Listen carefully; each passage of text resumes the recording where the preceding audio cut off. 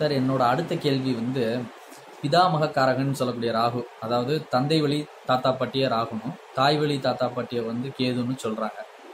இப்போ வந்து தந்தையோடைய தாத்தாவுடைய கேரக்டர் வந்து ஒரு பேரனுக்கு வரணும் அப்படின்னா அதுக்கு வந்து அந்த பேரனோட ஜாதகத்தில் ராகு நல்ல இடத்துல இருக்காரு, நல்ல பொசிஷனில் இருக்காரு அப்படின்னா வந்து தாத்தாவோட கேரக்டர் வரும் அப்படின்னு சொல்கிறாங்க. இப்போ நம்ம உதயநிதி சாரோட ஜாதகத்தில் வந்து ராகு நல்ல பலமாக இருக்கிறனால தான் நம்ம தலைவர் கலைஞர் அவர்களோட அந்த நகைச்சுவை, அந்த ஸ்பான்டேனியஸாக பதில் சொல்கிறது, அதெல்லாம் வந்து உதயநிதி சார் அவங்களுக்கு வந்திருக்குதுங்களா?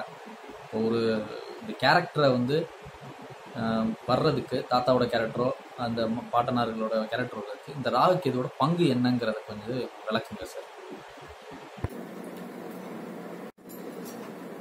இந்த ராகு கேதுக்கள் இது வந்து ஒரு வார்த்தையில சொல்லணும்னா ஜெனட்டிக் ஃபீச்சர்ஸ்.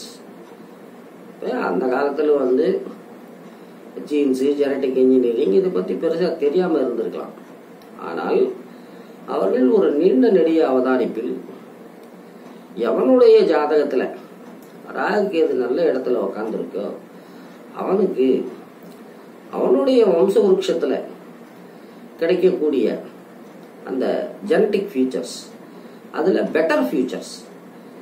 உதாரணத்துக்கு எங்களுடைய முந்தின தலைமுறைகளில் ஒருத்தன் மென்டலாக தெரிஞ்சிருக்கலாம், ஒருத்தன் கொலகாரனாக இருந்திருக்கலாம்.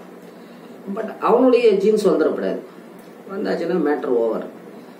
ஆனால் ராகு கேதுக்கள் நல்ல இடத்துல உட்காரும்போது அங்கே வந்து அந்த குட் ஃபியூச்சர்ஸ், ஜெனட்டிக் ஃபியூச்சர்ஸ் அது வந்து ஜாதகனுக்கு வந்து சேரும். இப்போ இதில் இன்னொன்று பாருங்க, அதாவது வந்து ஒரு காலகட்டத்தில் தாத்தா வந்து அப்பனுக்கு சொத்து இல்லை துரத்தி விட்டுட்டு இருப்பார். ஆனால் பேரனுக்கு அதில் உரிமை உண்டு அப்படின்னு பேசுவாங்க. அதே போல பேரன் என்பது கொச்சை, பெயரன்.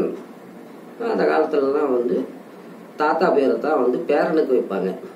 அதாவது தாத்தாவின் பெயரை தாங்கி இவன் வாழப்போவதால் அவனுக்கு வந்து பெயரன் அப்படின்னு ஒரு பேர்.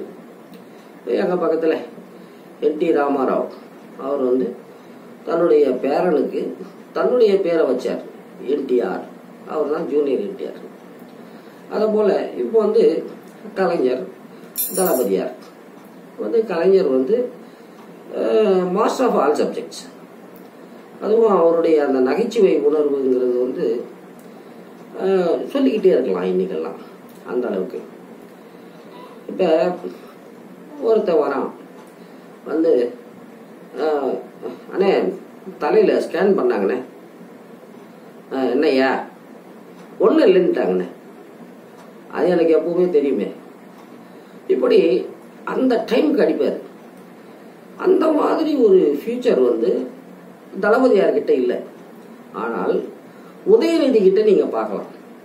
அதான் நக்கல், நையாண்டி, கலாய்க்கிறது, அந்த டைமிங்கு அதெல்லாம் வந்து செம்மையா இருக்கும்.